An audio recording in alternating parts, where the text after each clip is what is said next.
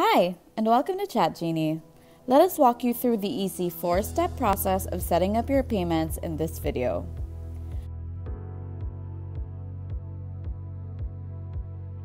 Let's begin. Start by going to the Payment Manager on the left-hand side of your ChatGenie dashboard.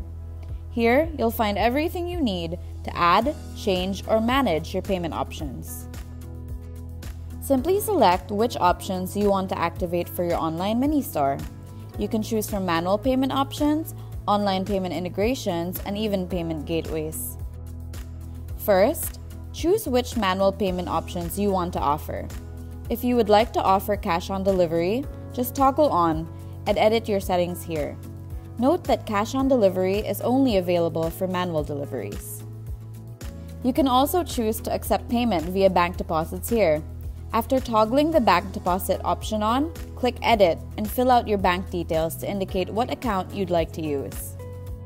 Next, choose which online payment options you'd like to accept. For a standard transaction fee, you can let your customers pay directly with online banking with BPI and mobile wallets like GCash. You can use the default MID provider or even add your own with PayMongo.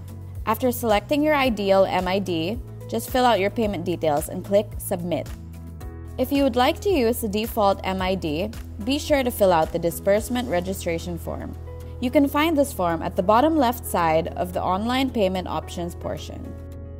Please answer the Disbursement registration form thoroughly to ensure a swift and fuss-free disbursement process. Enter your business details, authorized officers, and business documents here. Kindly make sure that you upload all the relevant documents for Know Your Customer's compliance. Once you've filled out the form, you can read and agree to our terms and conditions and click Submit once you're ready.